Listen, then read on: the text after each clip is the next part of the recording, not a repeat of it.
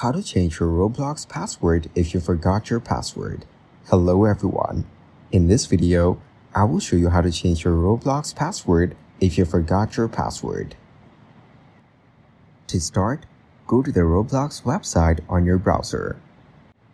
Once logged in, click on the gear icon to reach the settings. Then, you will see the passwords option in the account info. Now click on the edit icon and enter your current password and add a new password. Here, click on the gear icon and log out of your account. After that, enter your username and click on Forgot Password option.